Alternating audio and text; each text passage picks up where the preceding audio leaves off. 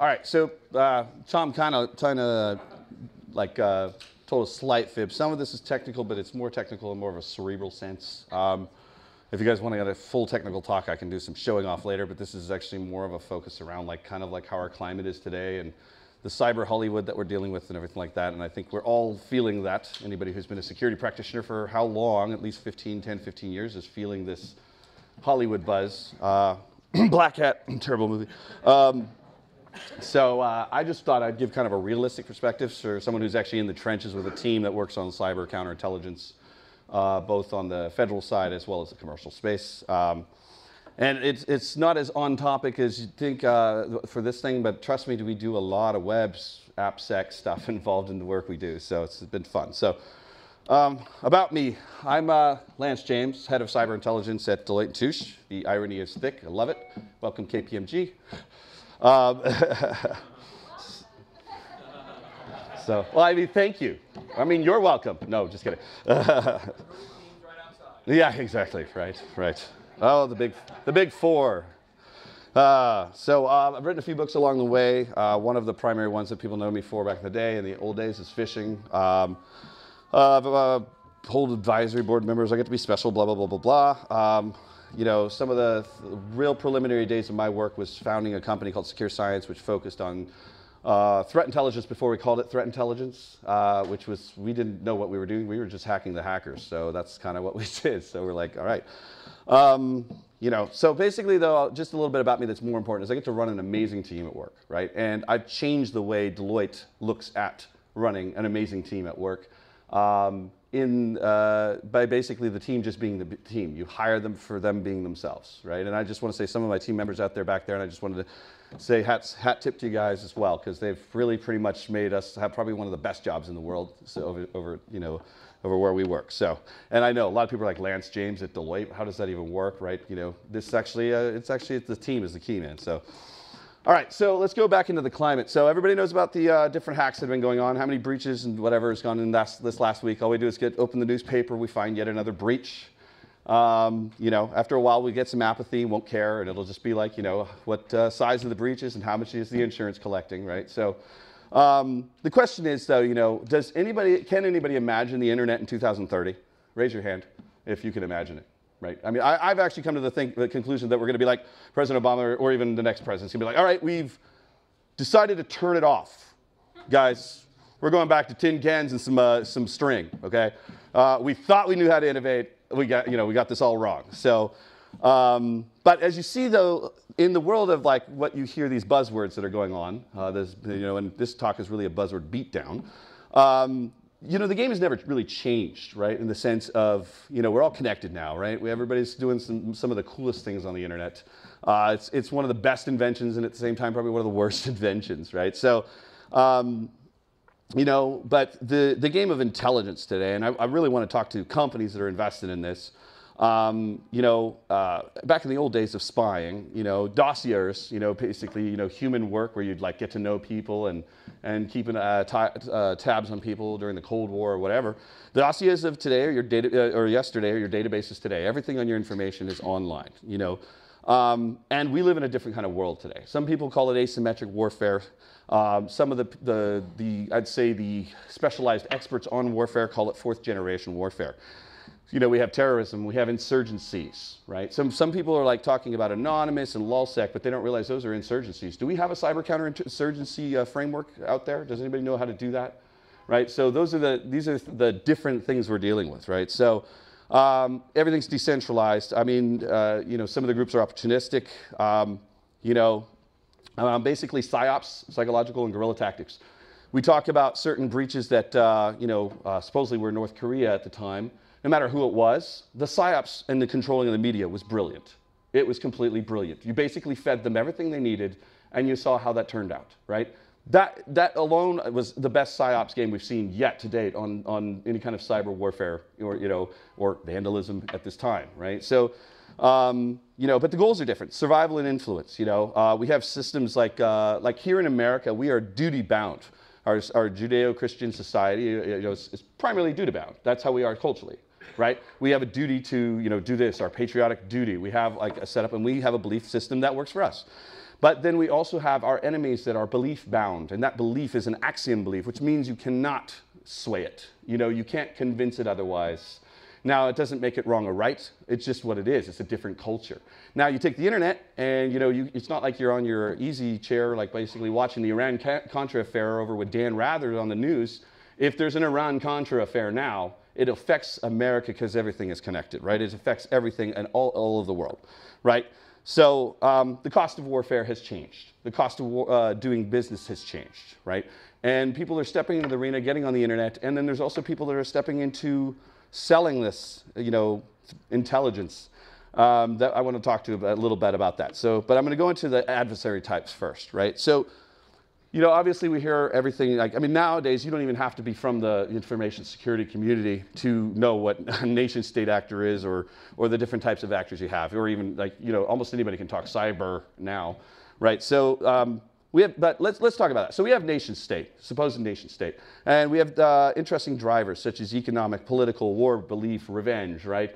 Money too. Not all nation states, you know, there's some of them that have to, you know, like, I mean, you know, as I say economic, it doesn't mean that it also isn't getting recon. It isn't warfare, it isn't political, but it's also, for instance, you're seeing a mix of like all the news you hear today about Russia, you know, hacking all these banks and this and that, and then someone saying it's a nation state. Well, like, the problem is in the media, no one's really defined and understood what a nation state is. The only people who really actually have that defined is the JP 102 in the actual, like, the DoD manuals, right? So it was kind of a funny thing we had in a conversation today with our team. We were talking about defining threat intelligence, and it was actually kind of got laughable because you've got one side of the house, you know, citing DoD joint pub documents, and the other side, you know, saying, well, it's a bunch of buzzwords, it means nothing.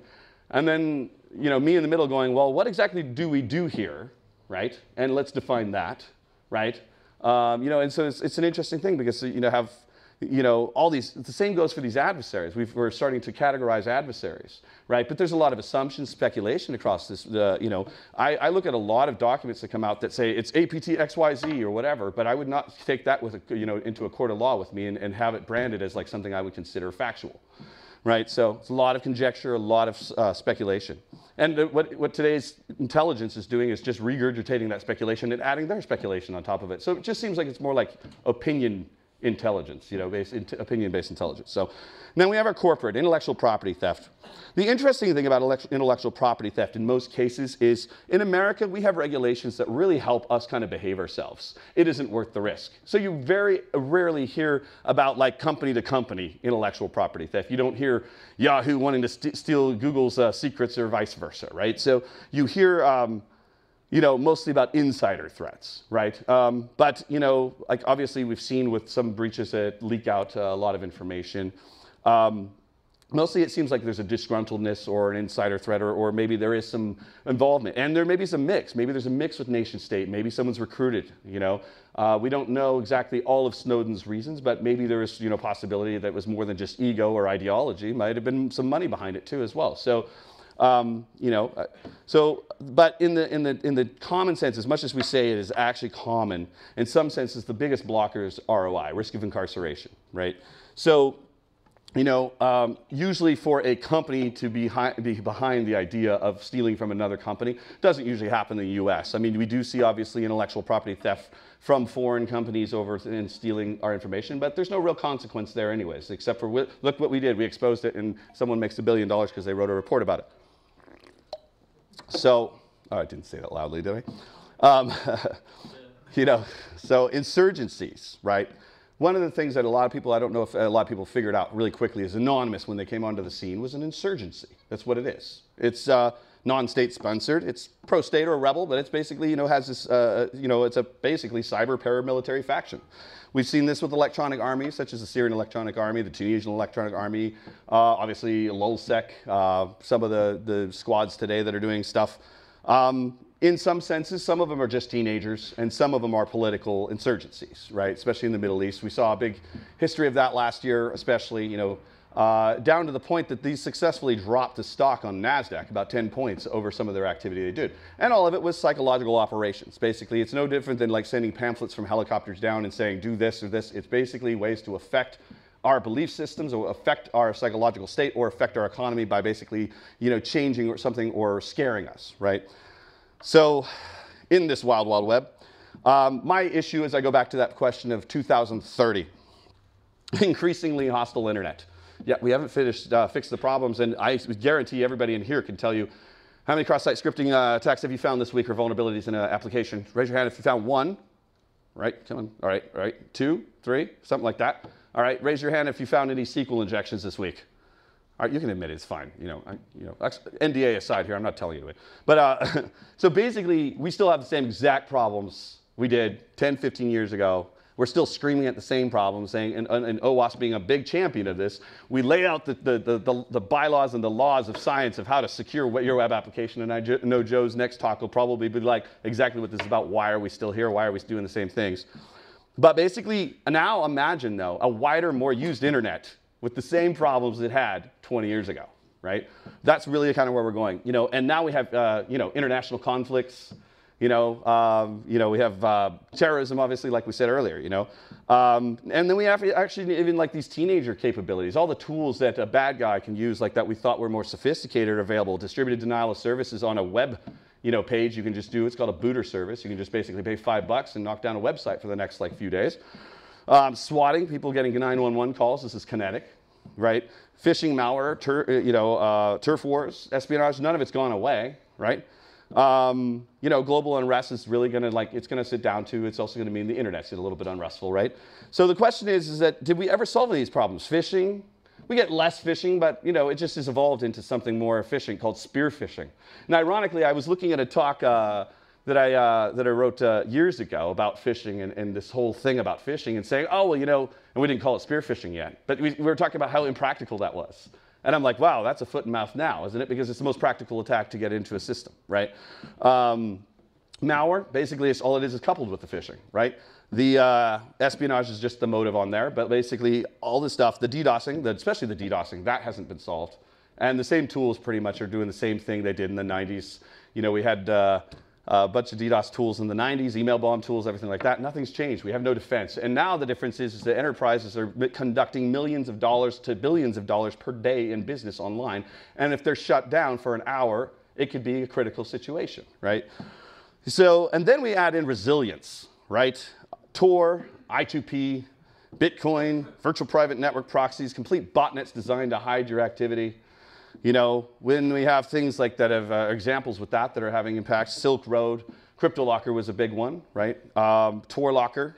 Now we have things like Dire or Crypto Wall, like the secession to CryptoLocker, basically. And they're all going into anonymous internets. So funny, because in 2006, I was in meetings on panels about why bad guys aren't using Tor or I2P.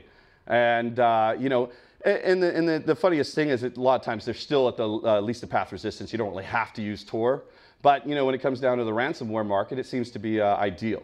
So they're only going to be basically going with the trends that we're going for. The more we start doing threat intelligence, the more we do security research, and it's become popular. What happens now is basically they're going to adapt to that and focus on resiliency, right?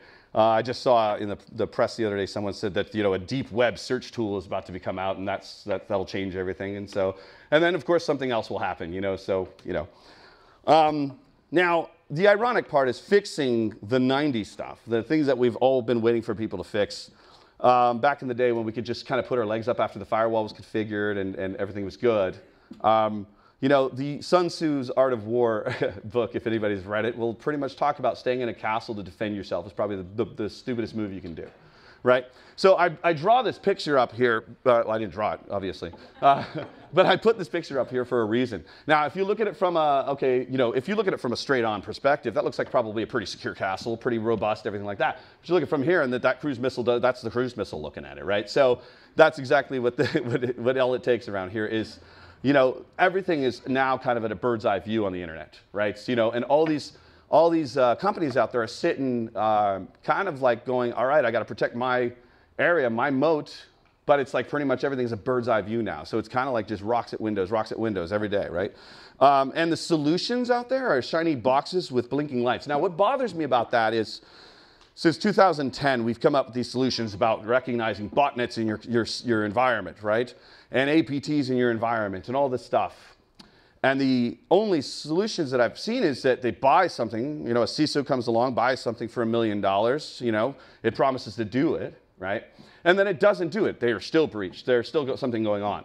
But no one's really held the people accountable for doing that. No one actually, and everybody still does business with the same business. And when you see all these breaches, well, what did they have and why did it happen and why didn't your technology? Now, if certain companies are on the job for the IR, they're going to make sure that they're PRing that. But at the same time, what happens when they go with that solution and find out, hey, you know what, that breached too, right? So basically, we have this advanced marketing system out there, not any advanced security technologies, right? The question is also, why is it costing $1 million when it costs your bad guy $300 to get into your network, right? So we should be asking ourselves a little bit of a different question, Another thing, everybody's investing in SOCs, security operations centers, SIM, big thing. Spend $1 million on something that, another $1 million. There you go. So one problem with it is this. When you install a VoIP line into your new company, who do you call? Do you call, just anybody? No, you call like someone who specializes in data, like phone lines and VoIP and all this stuff. But when you want to secure it, you hand it back to the SOC that looks at everything all the time and may not know anything about security and VoIP or anything like that. So this is the biggest problem, is we invest in these huge SOC teams, right? And then we basically sit and ask them to look at everything. And if anybody knows anything about doing homework or going to class back in the day, what was about 10 or 15% we could take in. And so you had to be kind of aware, a teacher had to be aware of how much a student can take in a day. Well, otherwise, you have what's called cognitive overload, right? Now, you're asking, a SOC to, make sure we don't get breached. Now, most of these kids are out of college, making maybe $50,000 a year, right? And they're looking at, they've been basic with the run book and everything like this, and they're looking at everything, right? And you're spending a lot of money on a full room of a bunch of people that, if you go any farther than what their knowledge base is, they're going to get confused, right? Yeah, rather spending a little bit more money on the experts in this area and dividing it just like a company's departments are. If you're protecting a VoIP network, you have some stuff that monitors the VoIP network. You have people that understand the VoIP network. If you're protecting, HR, that you have people that understand the policy, the regulations they're following. You have the people to know what it looks like. But what happens is then they all get a guilt complex because someone got breached, and now everybody's blaming everybody else, and everybody's suffering from corporate PTSD because they think they're going to get fired, right? And then basically it makes everything worse, right? So the total cost of ownership in a SOC is not lowered unless it's done right. Now, I will recommend that MITRE wrote a very good, and it's online for free, a very good manual on building a SOC. But the issue is that it's not a technology thing, it's a people thing. It's how you control the morale, it's how you actually train them. It's also how you actually look at the problems, right? You don't need 50 people looking at everything. You need basically divisions of people looking at certain things. And the rest of it, you need to basically already know how to handle. Like, obviously SIMs have use cases, and you start building that. But you also build out a QA or development environment for those things, right? But everybody's just reacting right now, obviously, and even SIM is technically a reaction, right? Threat feeds, don't get me started. Everybody thinks that's what threat intelligence is, right? But threat feeds is simply information, and information without a certain process in the intelligence process is not intelligence, right? Many organizations have to be honest and just not be, admit they're not ready for threat intelligence. Another thing that came up today, actually, from the team was, what is your need for threat intelligence? What exactly are you looking for to service this? And do you know the cost of this? The adversary against you that's actually going. Do you know the cost of this, and why are you spending a lot of money without understanding the cost of the actual the problem itself? Not spending $1 million on threat intelligence every year, but you don't know if that's going to actually be the cost to save you. So you haven't really done the economics here, right? So ironically, no one's gotten any intelligence on getting threat intelligence, right? So. So I'm going to go kind of a little bit deeper here. So in the way we run our intelligence and stuff. So one time I had an interesting use case. I had a guy who's ex-farm, very stoic, he does the what we call OSINT level 1, right? Reads the news basically, and kind of like how they do at the DoD, and there's like a briefing of this happened this today, right? So he's got this. He briefs this, and he does more analysis on it, right? So he basically tells me the Syrian Electronic Army hacked Justin Bieber's account today, right? And I'm like, my first question, and this actually surprised everything and got a laugh in the room. I said, what was Justin Bieber doing? Now, everybody's like, what are you, a fan? I said, but most people always act like, who's the actor, right? What do we know about the actor? But they never understand that the first attack is never a first attack. It's not initiated, it's provoked, right? So what we do and control of our perception, who we are, what we're doing, we're the reason we're attacked, right? We may be involved in certain risks, certain businesses. We may have certain influence. In this case, Justin Bieber happened to be, after he did some stuff, he happened to be in Dubai at the time, and he ticked off some people in his concerts and got attacked on stage, and these things played a part in understanding. And after that, the analyst came to me and goes, now I understand what they're reading, what media they're looking at. I'm ready I could actually start a disinformation campaign. And I said, if you hadn't looked at it that way, you wouldn't come up with the who, what, where, and why, all the things that you need to know. Everybody's always ready to label a nation state, set of TTPs that everybody else already knows at, but they don't actually want to take the time and look at what's going on, right? So, what is your first question? Is usually it's like, who did it and why? Everybody goes after what tools, tactics, procedures, TTP, what is the impact? But what about this question? Like for instance, when people do forensics, they're always now looking in IR, they're looking for the bad stuff. I'm like, well, just tell me the story of the hard drive. Let's start there, right? Because you have cognitive bias the minute you're looking for something bad, right? You're training yourself on what you think looks bad. Well, how do you know what looks bad until you tell me exactly what happened today, right? So what is the target's timeline? What do we understand? What Justin Bieber was doing that week, right? Do I understand what provoked the situation? What politically might have arisen here? And then from to protect him, next time he might know what he needs to do next time not to provoke the bear. Now, this is using him as an example, but the point is it's the same with perception management of your own companies, your organizations, right? So we see that obviously with threat intelligence providers out there. They're starting to provoke bears. Right? Hey, look at this report and look at who you identified here. And they don't have any consideration for the possible escalations that could go on between political countries, right? Because they don't have any of that. They've made a cognitive bias assumption that that's an enemy and we're going to take care of it, right? But basically what we do learn when we ask the right questions and we step back and we are a little bit more of a self-aware or sit in someone else's shoes, a little bit in empathy a little bit, we learn the media, the motives, the maneuvers, and we learn what they might do next or how to predict their movements, right? So in the world of security, right, information security, right, there's been hype on cyber intelligence, right?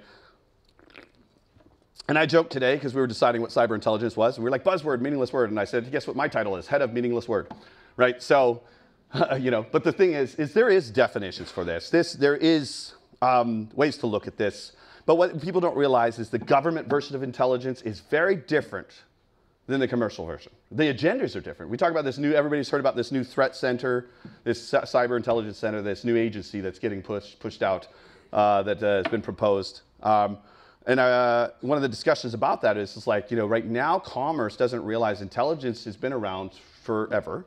The government has defined it. Our government's job and agenda is to defend our country. That is their agenda. That is their primary objective when it comes to why they are enacted in any kind of intelligence tradecraft, is to protect us. Why are companies involved in threat intelligence, right?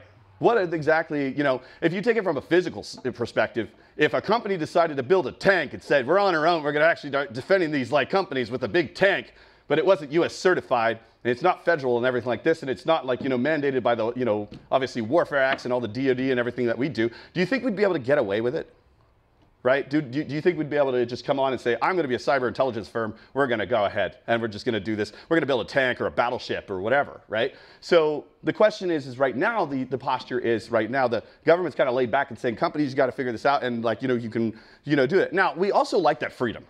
Companies love that freedom. We're getting a chance to figure stuff out for ourselves. And the government comes in and helps. We obviously have investigations and breaches and things that are going on. So there's no dissent on either side, but it is a funny portray when you think about the simplistic, if this was physical security, would we be able to be doing the same thing? Would we have the same rights, right?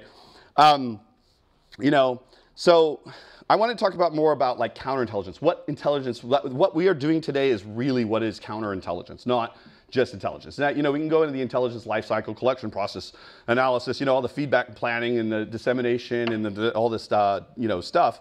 But that's one piece. But the reality of what we're all trying to do as organizations and defending ourselves is counterintelligence. We're trying to figure out what the adversary is doing and stop them, right? So in espionage countermeasure, it's counterintelligence. In insurgency countermeasures, it's counterinsurgency. And notice that we don't have a cyber counterinsurgency framework or anything. In terrorism, we have countermeasure is terrorism. So, basically in this world, some of the concerns we have, I mean, whether it's banking Trojans, whether it's this, that, it's a form of exfiltration and spying. They're using spy tools. We are basically going to treat it like counterintelligence, right? So counterintelligence, in the long run, physical and otherwise, serves a subset of security, right? It's kind of like when you walk into a federal building and they have the metal detectors, right? Do you expect them not to also have cameras? Right, so this is kind of where that kind of plays, is that you have your physical control, your security set, but then you also have, basically a continued monitoring and understanding. Maybe in some places, if you're in a federal building, they'll slide your card, like when you go to the Pentagon, and they'll do a background check, right? So they'll pull up your file. So when you go to the Pentagon, they're making sure that you're not in the Pentagon for no good reason or for a threat in some sort. So this is what's empowering to physical security or security in general, right? One without the other these days, as you can see, does not work. We've set up firewalls, we've set up antivirus, we've done all this stuff, but without some kind of form of like intelligence or counterintelligence, obviously it's kind of moot, right? So what counterintelligence does is it introduces a tool set empowering agile strategy, right? So people talk about offensive, right?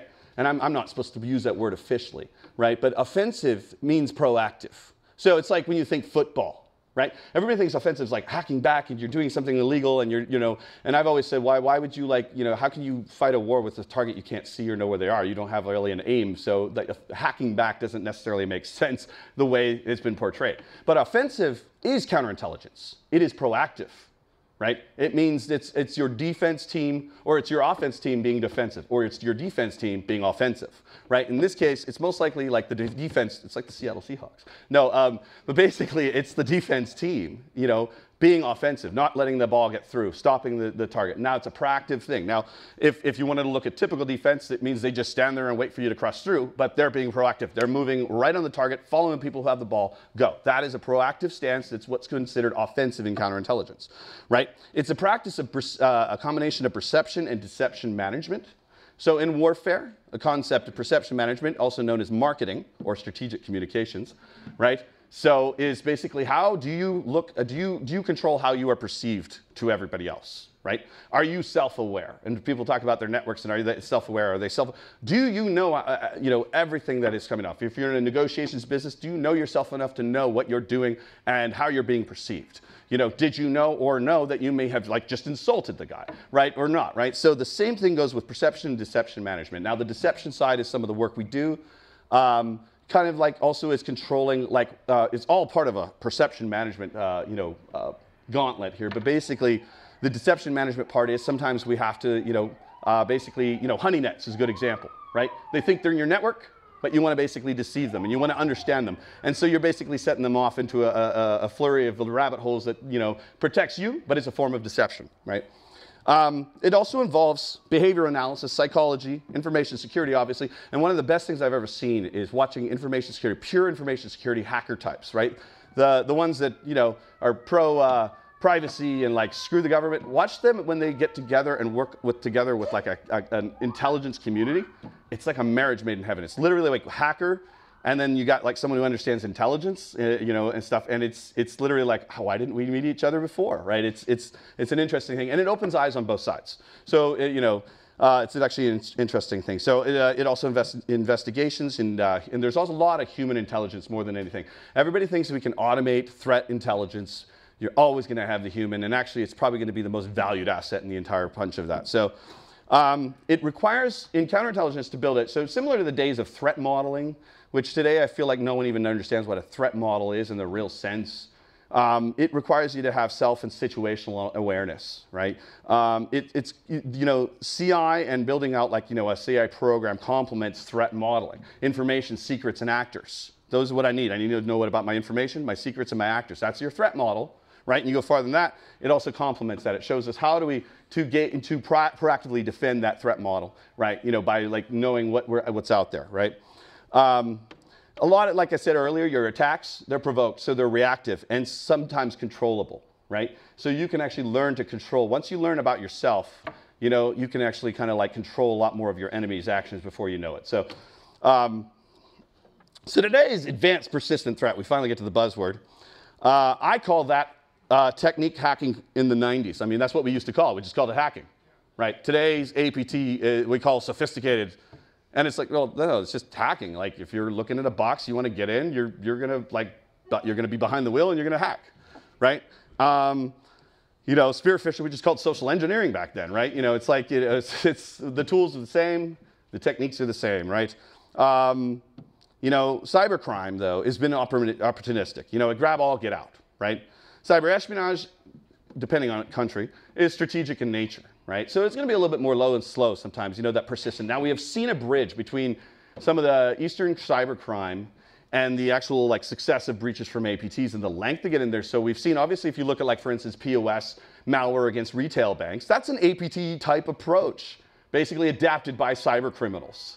Right? You are now going into the actual network and getting into that, building persistence and getting exfiltration in a very wide and very intelligent way, right? So it forced basically, you know, it's going to force chip and pin here, right? So, you know, I tend to like prefer the name if you're going to give it anything more of an organized persistent threat. That's what it is. You know, it's not always advanced. It depends. Sometimes you have what's called a D team, or it's like a runbook team.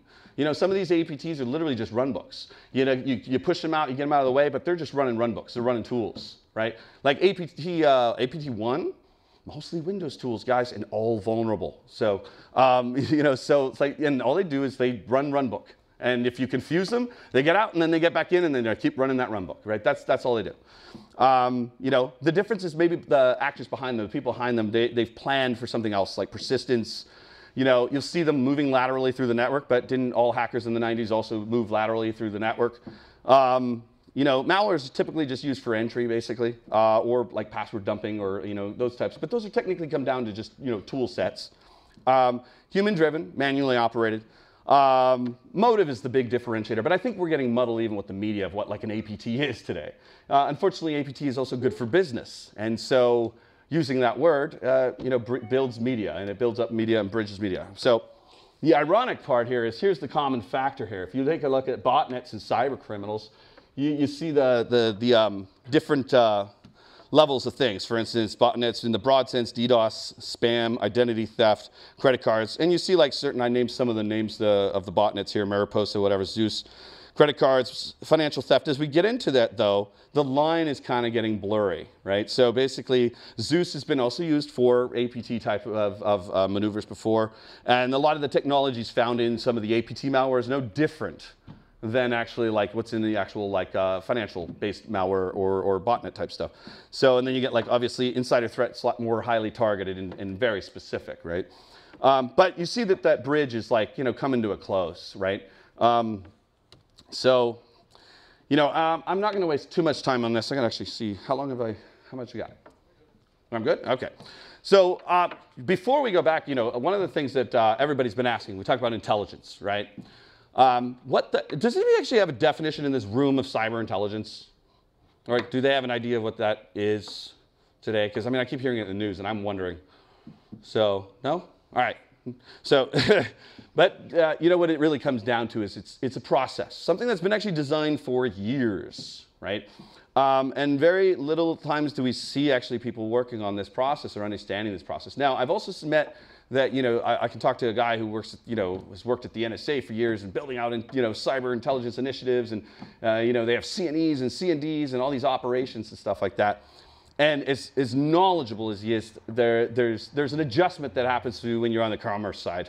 You know, you're probably not gonna, you know, be able to go overseas and extract people and risk getting killed as much as you know that. But that said, intelligence, again, to the industry out there, is not a game. It is something it's one of the oldest professions, and it has been mastered, I think, pretty well through some of the frameworks by our government, because it's been kind of their business for a long time. So basically how we do this, though, is, you know, on the first part, to establish that if you actually are looking into building out a threat intelligence environment, we have to start with requirements, also known as planning and direction, right? You can't really do anything without like some kind of requirements, right? So you basically plan based on knowledge of risk and attack vectors, right? But you can get to this point right here, and if you're smart enough and you realize something, you might go, we don't need to do this yet at all. We got to go fix the other stuff. We got to, you know, we are not, what are we paying for, right? And the problem is this gets skipped, this planning and direction, because it is like everybody wants just to go to market.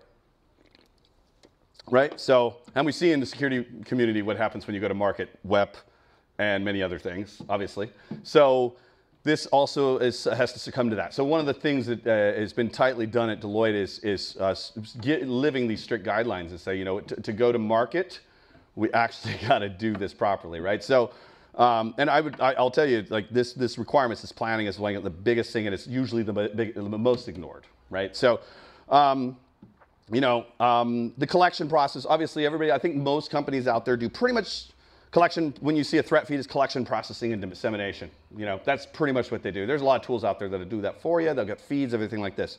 So obviously a collection is you're obviously gathering information. Now, sometimes this is broken down in teams. This is broken down in some automated like services, you know, scripts, you know, code, platforms, everything, right? So, and then on the processing, you have to normalize this data. So everybody talks about this big data thing. We have a big unicorn at work that says at the bottom of it, it says, I love it when you call me big data. Now, it's a unicorn for a reason, right? It's a big mythical creature, right? So big data is actually a problem, not a marketing word. It's not a thing you buy.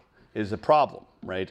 And so when we talk about big data, the problem that they have is like, I don't see anybody with a big data problem just yet. I see people that don't know how to handle their data, and that seems to be the problem, is they don't understand the difference between the data they should be looking at and the data that they're wasting time with, right? So they throw everything in there and say, we have a big data problem.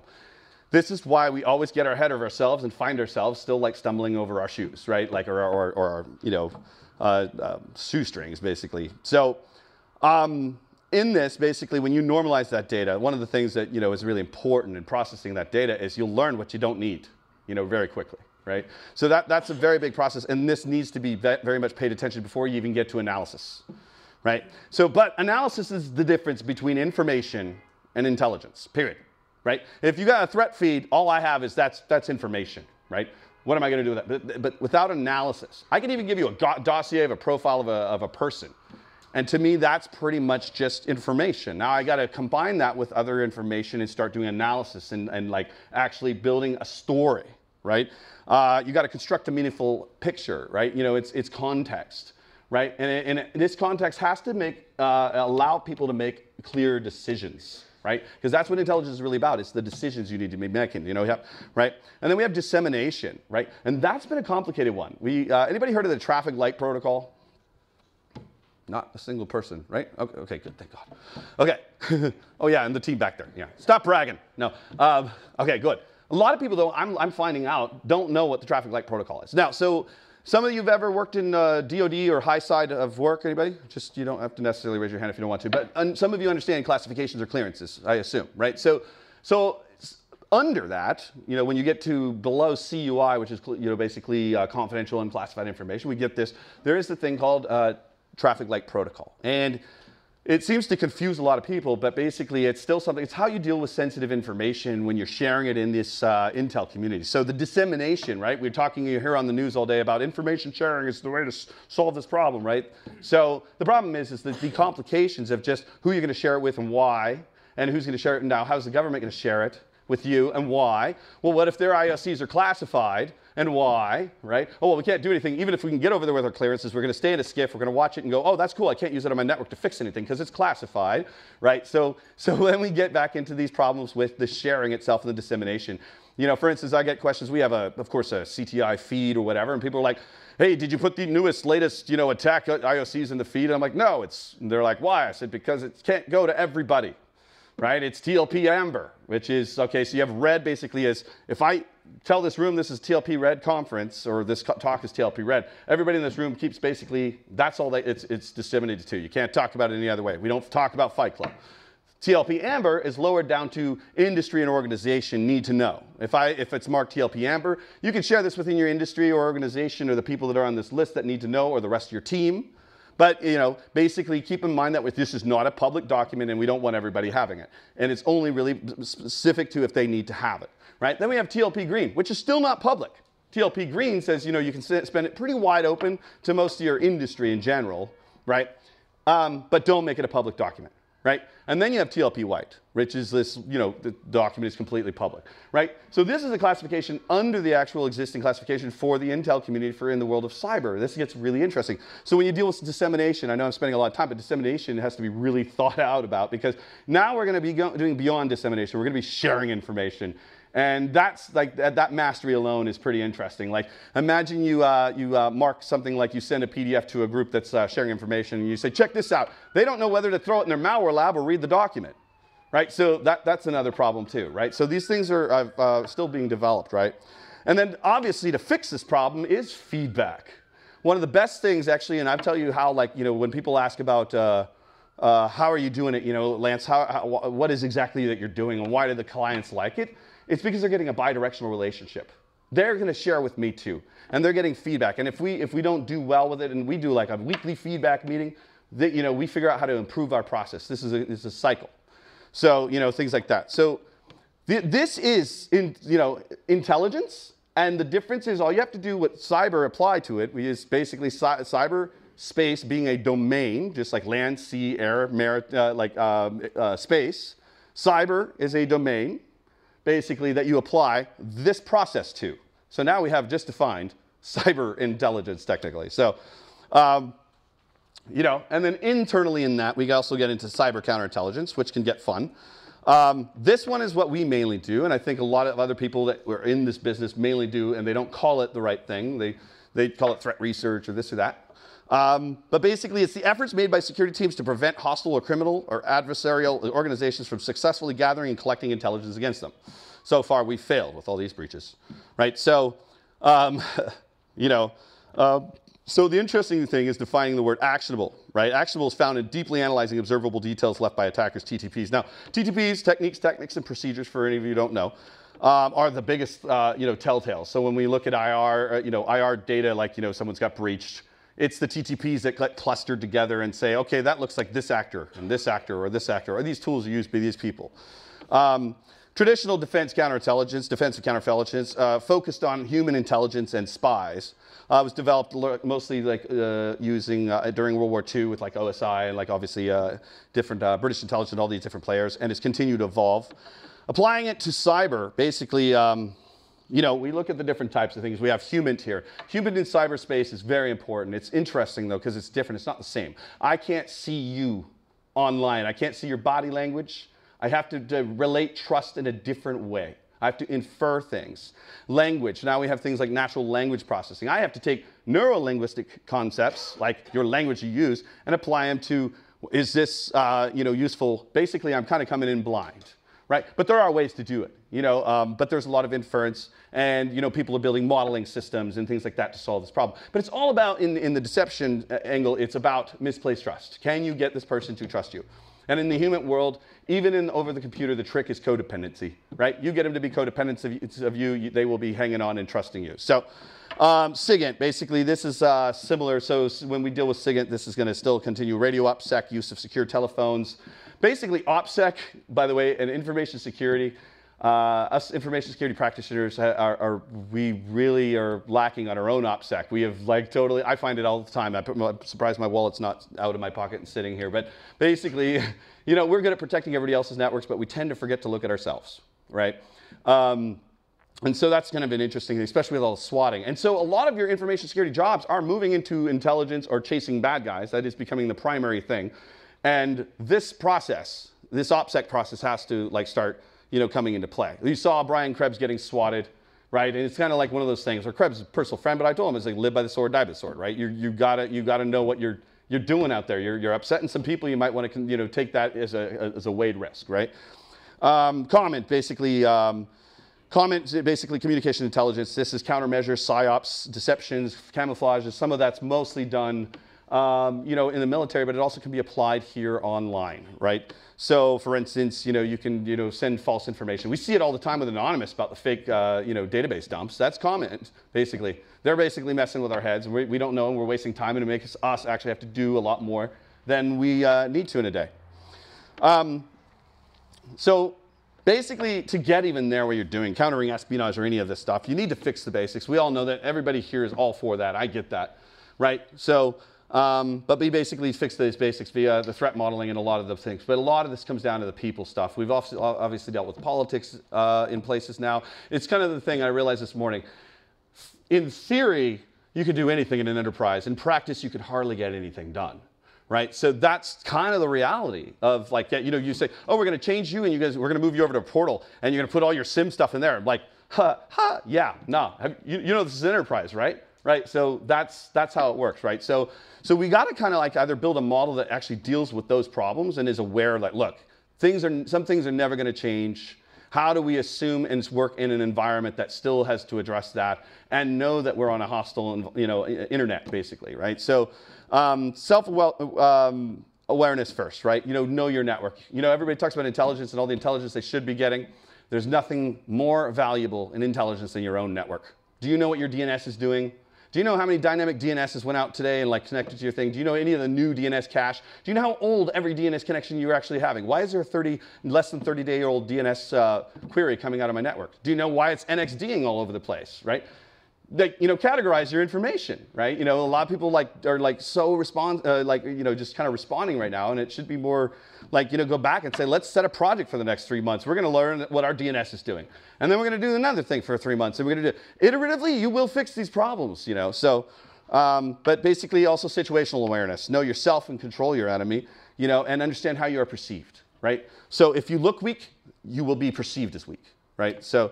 I'm going to skip this because I have really 5 minutes, but you know, I'm going to hand out these slides so you guys can play with them. But basically, this is adversarial awareness. This is the threat model kill chain. This is actually how, you know, when you look at like IR, where you would stop and look at each spot and to learn your what TTPs are. The attack strategy is similar: recon, infiltrate, command and control, theft, install. Yeah, this is all the technical stuff, and I'm skipping it. I'm such a bastard, right? So basically, focus is on getting persistent, right, and staying in there, right? So I kind of already said this, but basically, you know, knowing your network is like, as much as I want to talk cyber intelligence, the reality is the cyber intelligence is what's, you know, it's your network intelligence. It's what you guys are already doing, you know, and you got to drive that. You got to be responsible. And I call it advanced persistent marketing because I feel in the information security, we have to be responsible and not let companies get that far ahead and like start touting stuff we don't believe in. We invented this industry, like basically 15, 20 years ago. We were the ones trying to wait for the mic to come on. And now the mic's here. And we don't want to let the marketing teams exploit that too much. We have the right to like basically stick with our principles and fix this stuff, you know? And that's kind of the moral of this talk really, is that don't let the buzzword, the cyber intelligence, not be it. So my job at Deloitte is to bring the real thing here, right? Like when I'm not going to sit there, you can fire me otherwise and say, you know, if you're not going to do it the marketing way, I'm not going to do it the marketing way. It will market itself. You'll make money. Everybody will do it. But if you ask me to defend this network or our customers' networks, I'm not going to lie to them, right? So the same thing goes with that. We got to like, you know, kind of like take that position. We own this industry. We started it, right? So like, don't forget that, right? You know, so we all got to make a buck, get that. But like, you know, also like remember our principles. Our job is to protect people as practitioners, right? We're trying to protect our networks. We're trying to protect the systems. And, you know, okay, fine. You can make money because it takes time and everything like that. But make sure that that is the #1 principle. So, another thing before I go, though, this is actually a big thing. It's like, okay, we talked about indicators of compromise. Everybody's been hearing that, right? IPs, hashes. It's not observables indicators, okay? Those are IPs and hashes. They don't solve a problem for me, really. What is an indicator for me? What indicates what? What does it do? I want to know motivation. I want to know objectives, timeliness. This is what I want to see in taxi sticks, right? This is the data I want to actually make as a model around resources, risk tolerance, skills and method, actions, attack origination points, numbers involved in attack, and the knowledge source. Where are they actually getting their information, right? This is the data. This is attribution. This is what will solve a lot of our problems. This is knowing your enemy. Not, I've got a bunch of things I can run on my proxy, blah, blah, blah, we've blocked. They're going to keep attacking you until you understand and solve this problem, right? So if you do build a threat intelligence team or whatever, you got to realize that there's behavioral analysis involved. It's a very diverse thing, and it can be expensive. So you got to figure out what you're solving, right? But, you know, is your company have the skills and stuff? Are they even worried about that? Are they worried about threat actor attribution and neutralization? People are like, oh, well, why are you doing attribution? Because you want to keep them out of your network? I can show you what their network looks like so you know that they can't get in again, right? That's exactly it, you know? So, you know, so I'm going to skip through this stuff, but basically, you know, the biggest questions, and now it's very pertinent, is, you know, adversary interaction. Should we leave it, you know, to the government? With this new cyber intelligence agency, what roles are we going to take as commerce versus government? It's going to be an interesting time. You know, where's the line in when we want to protect our networks? Should we get to know our adversary that well, right? And then there's a lot of skills required, such as psychology and some law, because obviously you can't just talk to people and entrap them all day. Just because you're not an FBI agent doesn't mean you can't act like you're not, don't know the law. So, but basically, basic information security achieved basically through, if we start solving one, like I said, one at a time, we can save ourselves a lot of trouble. Don't start running into threat intelligence or running into cyber intelligence without starting to make a plan and direction to solve these earlier problems. Security serves the business. Invest in the right people. Set the expectations for investing in technology, basically, but what problems are you solving? Don't panic. Stop reading the news. I will tell you that now. Just stop reading the news. Okay? I have not seen so many people panic. Shell shock. Oh my God. This, that. Oh my God. I was like, ugh. What happened to ethical disclosure? What about getting it patched before you write up your article? Right? So stay strategic. These guys are no more advanced than your enterprise anyways. You guys run advanced technologies. Everybody's been in this industry 15, 20 years. This is new to them, kind of, right? We actually could kick their butts if we knew, if we took this seriously. We really could. Our skill sets, their skill set is this, and so I mean, collaboratively we can do this, right? But basically just be as much as persistent as they are getting in, be as getting out. So any questions? Sorry for the rant. Yeah. Light them up, boys. Using your football analogy as which is brilliant, because I love the defensive side of football. Do you find that perception management can be relegated the way defenses change the structure in response to a offense, if you will? Mm-hmm. We can change the perception based on what we perceive. We understand the threat to be rather than what the marketing team seems to think it is. Correct. And then react accordingly, rather take a proactive measure, then react. Very much. That's actually the way to do it, right? So, I mean, you can use marketing to also control your perception or deliver the message you want for perception. But the reality is, it's got to come down to self-awareness. Who the heck are you, right? Do you know yourself well enough? Like, everything that comes out of my mouth, do I know how it's coming across? Am I aware of that? Most people don't, like on a personal level, right? It takes years of experience. But, collectively, brand is a big thing. For instance, if you're a retailer and you got breached and this and that, you want to set a brand that says, don't mess with us, this and that. You got to be careful about those outcomes too. Is that going to make someone feel challenged and go and attack it again and make a point? Or have you also set up that perception? Like, for instance, the NSA has a great perception. No one really messes with them, really. I mean, except for Snowden, but that's a long story. But basically, like, just kind of like no one robs banks if they have the right perception, right? So same thing here. It's like, the CIA has its own perception. The NSA has its own perception. And they're very much clear on why they have that perception. The same with what you do as a business. There are banks out there that literally have a perception that they made it very clear that security is their number one concern, right? And so it'll definitely play a big part, yes. What I've found interesting the last few years, I'm sorry. Yeah, no, go ahead. Even banks and just companies in general that have said security is their number one concern, is they would get pen tests and get assessments, and those would become just rubber stamps, right? Those would get completely kiboshed. Bad guys versus pen tests. You'll see the difference. You want to see if someone gets in, use a bad guy. And so the better pen testers, the better security personnel that could really rip through a network, they weren't allowed to do that. They haven't been allowed to do that. Are we seeing a time where it's finally going to change? Wargaming is kind of starting to come its thing, but I'm still kind of like, I'll tell you, we're, for instance, getting into wargaming on our side at Deloitte, but also in general, I'm seeing people in startups coming out with some really nifty stuff, right? And it's attack simulation, right? And it'll give you more of a view of this. Now, like I said, if you want to pin against pen tester versus a bad guy, the bad guy's going to get in. The pen testers didn't prove anything because your report was good. You are compliant, like you played that. But again, it's like those contests. If someone asks me, oh, here's a hacking contest, I'll give you $1 million if you get in, but here's all these rules.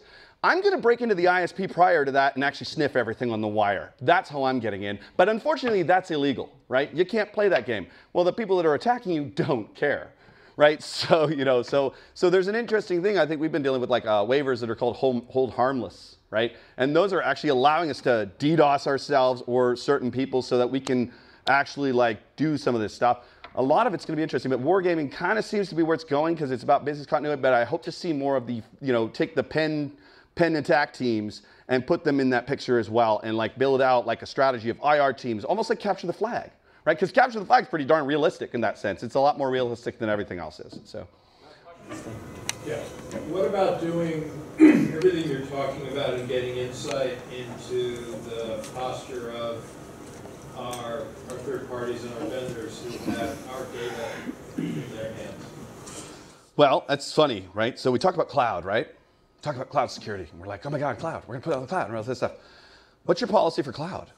Well, it should be the same for your partners, right? Right? They are our cloud to you. They are out. They're external communication. It should be an external threat concern. You should be doing external threat assessments. Trust is relative.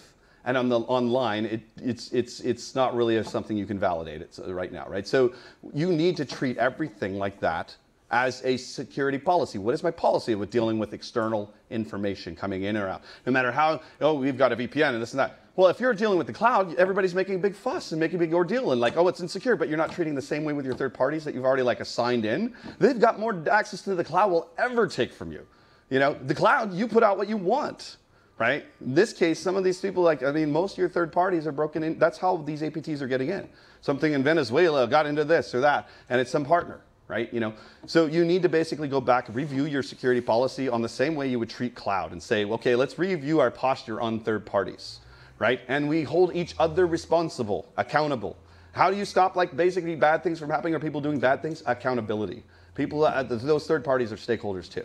Right, so that's the best answer I could get, but it's mostly a business decision, so in that sense. So, thank you very much. So.